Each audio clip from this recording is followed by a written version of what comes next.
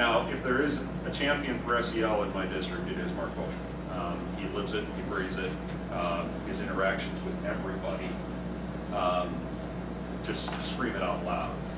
So he chairs the internal SEL committee, and so from that we've now seen some really good conversations and some action starting to occur within our buildings.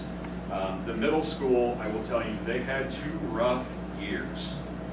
The kids were having a rough time, the staff was having a rough time.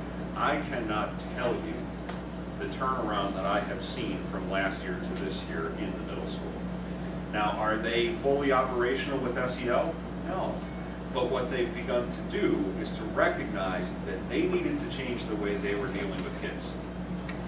And so by bringing in champs and bringing in various other, Second Start, or, Second Start? Yeah, Second Step. Yeah.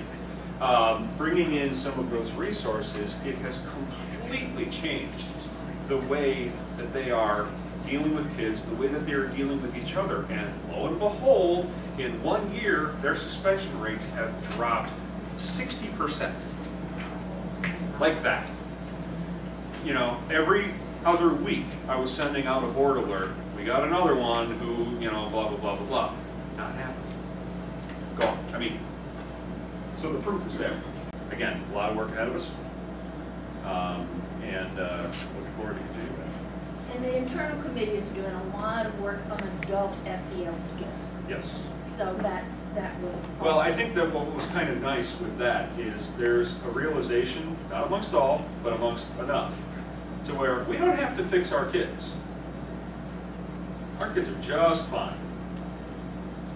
We've got some adult issues that we need to, and that's evidenced by my middle school.